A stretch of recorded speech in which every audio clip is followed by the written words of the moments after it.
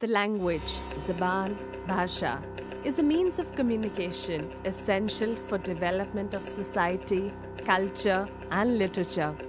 According to the 8th schedule of the Constitution of India, 22 languages have been approved. आंनि मुङा फैसालि बसुमतारी। बर' रावा north east इन्डियानि मोनसे रायज्लायजाग्रा आरो हारिमु गोनां मुंदांखा राव। बिहा ड्रामा, खन्थाइ, सल'बाथा, सल'मा आरो हारिमु गोनां गिदिर Rao.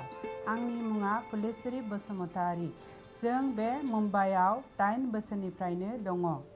Let us now know about Bodo language and literature in a nutshell. Bodo, the famous language of North India, it covers under Assam, Burmese group and spoken in Nepal and Bangladesh. It is a branch of the Sino-Tibetan family.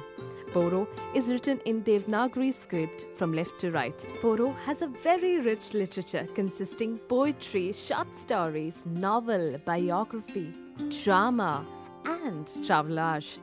Bodo language is a socio-political movement that was launched by local Bodo organization in 1913 and introduced as a medium of instruction in educational institutions in 1963.